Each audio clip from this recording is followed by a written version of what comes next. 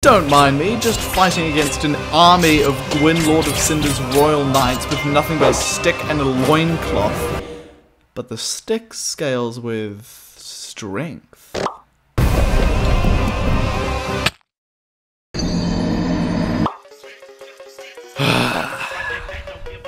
Dark Souls is hard, no surprises there. From the unfair swarms of enemies, the godlike bosses that are 100 times larger and stronger than you, the depressingly strenuous area design, the checkpoints that are miles away from each other, and those random invaders that just style on you while you're trying to play the game. From Dark Souls to Bloodborne to Elden Ring, I will be covering these numerous, painful aspects that all of these masterpieces have in common. So strap on your helmets, equip your greatsword that's 10 times bigger than you, and get ready for a wild ride through Lordran, because today, I'm criticizing Dark Souls.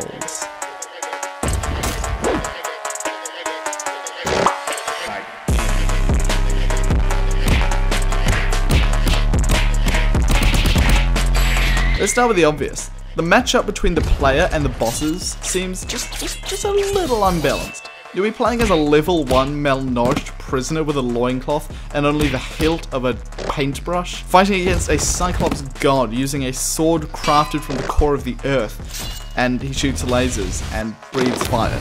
It just seems a little unfair.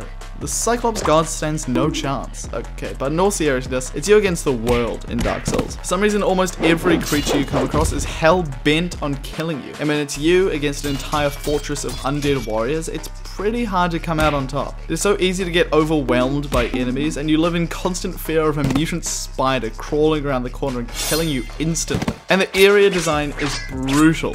From Software is just like, hey, if you want to progress the game, make your way down this enormous scaffolding of rotted wood into an abyss. And at the bottom, you guessed it, a poison lake and a spider boss with an insta-kill nuclear bomb.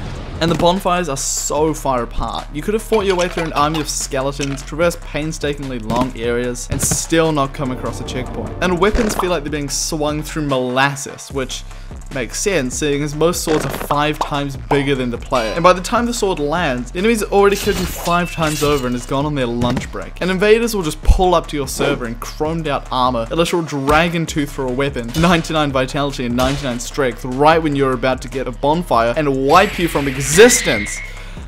So yes, that's my honest critique of Dark Souls. Dark Souls is an amazing game, but there are so many... Oh, a chest. Out of my way. Die. Be gone. I wonder what's inside.